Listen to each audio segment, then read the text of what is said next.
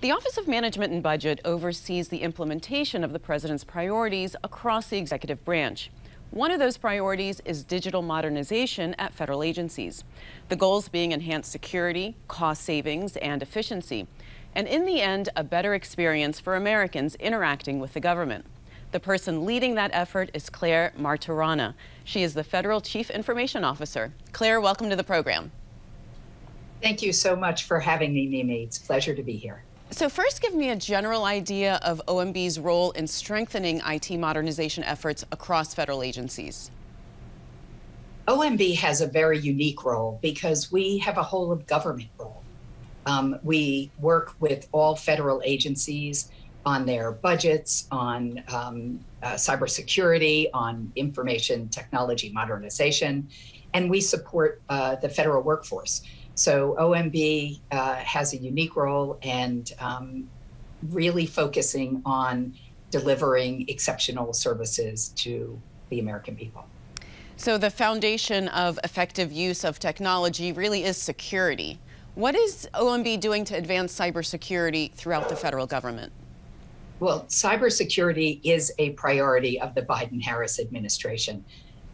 To really meet the moment that we are in, right? Staying ahead of our adversaries, being united across government to make sure that we're securing our systems, our data, and our services. We are working as a team. It is really exciting to be part of this effort. We are working with the National Cyber Director, CISA, NSC, agency CIOs and CISOs, and the C-suite of every single agency to make sure that cybersecurity is a key focus and that resources that we have in government are utilized and that we can help support agencies no matter where they are in their own journey. And what about implementing zero trust architecture? How much progress have agencies made so far on that? Well, the president issued a cyber executive order this spring, and we are getting ready at OMB to deliver our zero trust strategy. And simplistically, that means never trust, always verify. So if you think about cybersecurity in a way, you can think of it, the older model was something like a medieval castle. Build the walls as big and tall and thick as you can, and no one can get inside. Our adversaries are clever. And there is no wall that is perfect enough to keep us secure. And so the zero trust strategy really gives agencies a roadmap and getting them where they need to be in this new security paradigm. And how far along have they gotten on that? Do you feel like they've made enough progress? We are making extraordinary progress across the government, but we're at the beginning of the journey.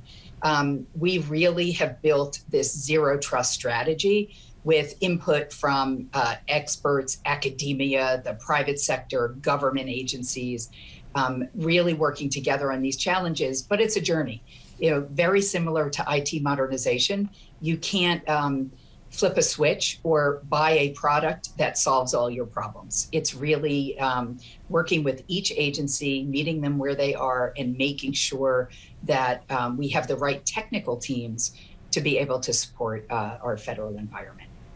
You're the chair of the Technology Modernization Board, which evaluates project proposals for the Technology Modernization Fund. There was another $1 billion allocated through the American Rescue Plan in March 2021. So far, you've given out about $300 million, I understand. Can you describe the purpose of the fund and how you evaluate proposals? Yeah, thanks for that question. TMF is really exciting. So far, under the American Rescue Plan funding, our demand outstrips supply by 2.5 times. And we accelerated when agencies needed to deliver proposals. So if you think about that, it really does impact.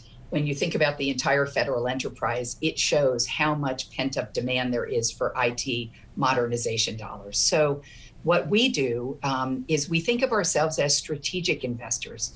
We don't, this TMF does not replace appropriations, it complements appropriations. And what we try to do is get technologists up front in the process so that we are able to review proposals, give guidance back to agencies.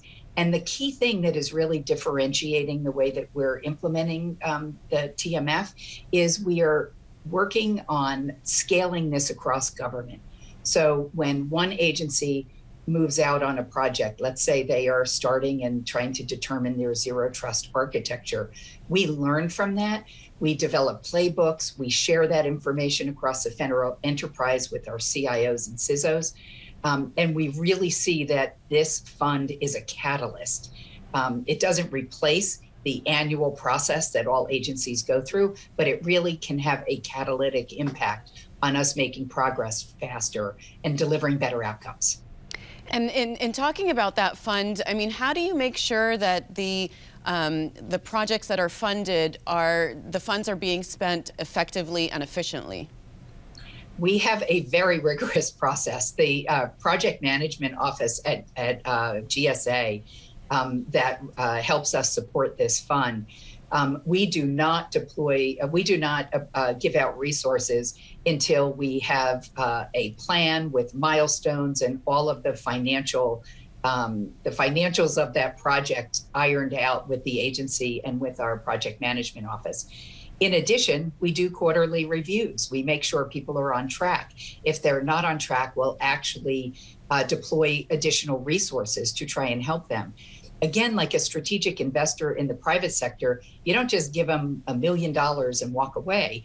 You make sure that you do everything you can to help support the project be successful, whether that's introducing the team to technical experts that they might not have on hand, or again, bringing some resources that we already have in government together to support the effort and the staff at the agency that is working on the digital transformation or modernization project.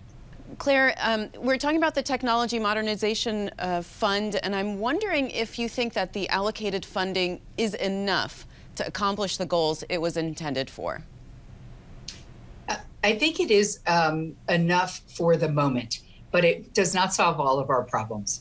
As I said, the demand outstrips the fund by about 2.5 times. And we know that we did not get proposals in from every agency. So we have a long way to go as far as modernization goes across government. But I feel like the American Rescue Plan funding for the TMF is a really great way for us to work together and try a different model, try something that we hope will have significantly improved outcomes. So that we continue to get funding towards these really important efforts. So then what do you think are the biggest hurdles for agencies modernizing their IT enterprise? Every agency is at a different place in their journey, right? We have challenges dealing with COVID, right? COVID taught us an enormous amount about how our business operations run and how technology is an enabler for our agency missions. And in many places, we are coming up short. And we have a real opportunity, both with this moment that we're in with COVID and with emergency funding like the American Rescue Plan, to really look hard at these issues and try and create a path forward, which I'm excited about participating in. Well, you know, improving digital modernization and cybersecurity are all priorities for the administration. In addition to that, improving digital-facing services for the American public is a priority for this administration. How's your office working towards that? This has been a really cross-governmental effort. We recognize people are often frustrated when they interact with the government. Our job as technologists is to meet people where they are and help get them what they need, whether it's answering a question digitally, on the phone, in person. Our job is to help the American public interact with the government safely and securely and have a good experience when doing it. I want to ask you about the role of data across government, because it's something, you know, the federal government has plenty of data, but isn't necessarily using it to its full potential to inform decision making. So what are the gaps you're seeing in the way agencies use and analyze data? Thank you for that question. I fancy myself a bit of a data nerd. We have so much data in government, but it is in silos. Sometimes we don't even have the ability in one agency to share data between programs that would significantly increase the American public's interaction with that agency. So we are working really hard to create products and services that harness the data that we have, but to protect it as we go, to deliver a more responsive government for the public. That is a really critical part of the customer service executive order that we just rolled out, is focusing on how we can responsibly use data and ensure privacy and security. Tell me a little bit more about that, how you're working with agencies to develop that use of data, and then how it will ultimately benefit the American taxpayer. Yeah, the Customer Experience Executive Order puts customers at the center of every single thing that we do. So as agencies are developing their plans, it really gives us a mandate to put the customer at the front of the queue. It is really, again, it goes to the point that every single agency is at a really unique individual place in their own journey. So we're starting sharing learnings, sharing. There are some agencies that are a little bit further ahead, and they've done journey mapping, for example. They understand how their customers move through their business processes and how they are delivered service. So we're using those learnings, human-centered design, designing our services with our customers, not for them.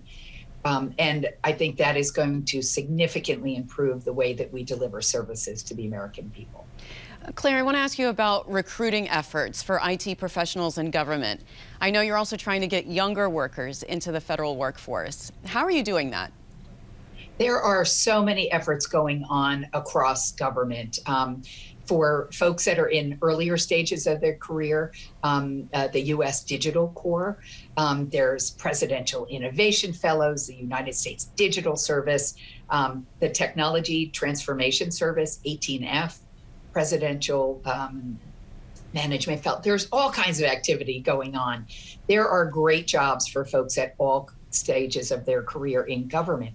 I would say the best place to start is go to USA Jobs. When you look at the depth and breadth of opportunities on USA Jobs, it really does give you a bit of a perspective into how agencies are moving out on many of these technology and digital modernization efforts. And there's a huge demand for cybersecurity professionals throughout the country, but also within the government.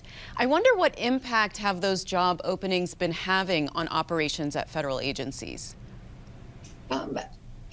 I have not seen federal agencies fall down on the job at all during COVID. I've actually seen extraordinary efforts by agencies to meet the moment, provide services to their employees as well as to the people that we serve. But it is hard. There's definitely some fatigue in the workforce, and we are constantly looking at ways that we can improve hiring so that we can onboard people faster, that we can really meet this moment because it's critical. All right. Well, Claire, appreciate it. Thank you so much for being on the program. Thanks so much, Mimi. Appreciate it. Thank you for watching. If you enjoyed the video, give it a thumbs up and subscribe to our channel so you don't miss out on any future Government Matters interviews.